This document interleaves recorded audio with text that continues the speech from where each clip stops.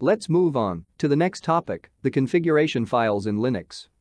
The behavior of systems and applications is controlled by the configuration file settings. The files that contain these settings are known as configuration files. Every application or service has the configuration followed by its name.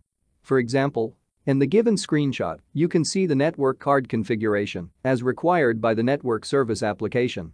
Network service application's job is to provide network connectivity based on the configuration described in the file.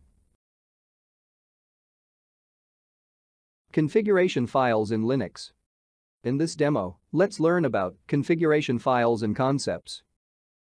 Configuration files are files that allow you to modify the parameters of applications.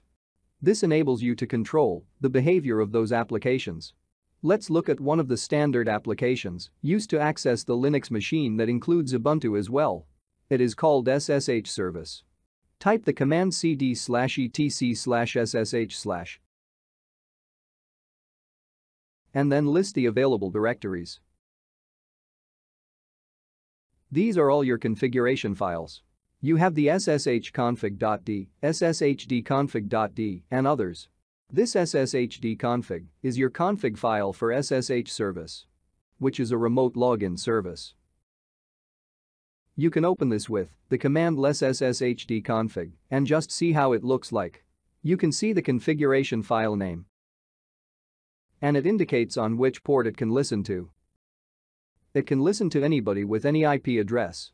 If you scroll down, you can see all the parameters such as authentication, login grace, permit, and more.